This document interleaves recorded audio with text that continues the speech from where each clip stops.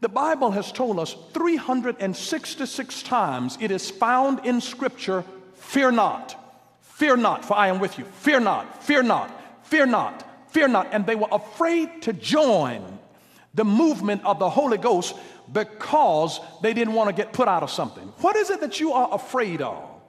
Afraid of launching out and starting your own business, just fear. Afraid to give your heart to somebody, afraid to trust that somebody's going to hurt you again. And it is your fear of being hurt that keeps you from being loved. What is your fear keeping you from? Fear will keep you from things that could bless your life. Fear will keep you from something that can liberate you. Fear, just afraid, and God has already told us, fear not. He told us in 1 Timothy chapter 1 and verse 7 that he has not given us the spirit of fear, but of love and of power and of a sound mind. And so don't let anybody trick you out of your blessing. Now here's the lesson that you ought to learn from this. Never let your fear outweigh your faith. Never let your fear outweigh your faith.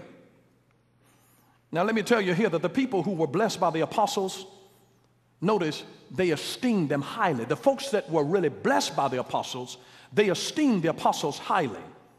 Because whenever you esteem a person highly, it puts you in a position where you are qualified to receive blessings from their life. Here's the principle, that the anointing that you respect is the anointing that increases in your life. The anointing that you respect is the anointing that increases in your life. If a person loses respect, they also lose effect. If folks no longer respect you, you lose the ability to affect their life in a positive way. If they no longer respect you, if you lose respect, you also lose effect. But the folks highly esteemed the apostles here. You have the ability, hear me carefully, to create through its proper esteem or honor what you cannot create through intelligence.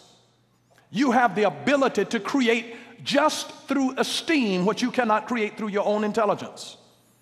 And if you succeed in life, it is because of somebody that you chose to esteem. And if you fail in life, you can trace the failure of every recalcitrant, contumacious, and rebellious iconoclastic life. You can trace it back to somebody that they failed to highly esteem and honor. And that dishonor and their disrespect, let me just say this to you. Dishonor and disrespect are the seed for tragedy and loss in your life. Whenever you find somebody sassing and talking back to their mama, they are just paved a road toward destruction in their future. Are you listening? When you step into dishonor, if you dishonor a father, if you dishonor a teacher, if you dishonor a person that has authority in your life legitimately, then you are sowing seeds of tragedy and loss in your life. When you honor is the seed to blessing. And this is why the very first commandment that came with promise was honor your mother and your father so that you will get the blessing of long life and that it would be well with you. And so they esteemed the apostles highly and they were blessed by them. They were healed. They were delivered. They were set free because they had an honor and an esteem.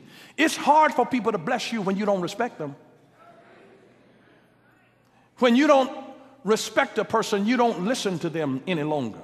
I want you to notice something here in verse 15. So they brought the sick out into the street and laid them on beds and couches, that at least the shadow of Peter passing by might fall on some of them. Now notice this.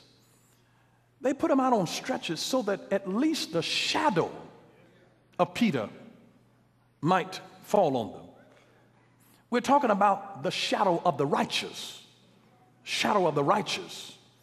Notice here, a shadow is made by an image standing in light.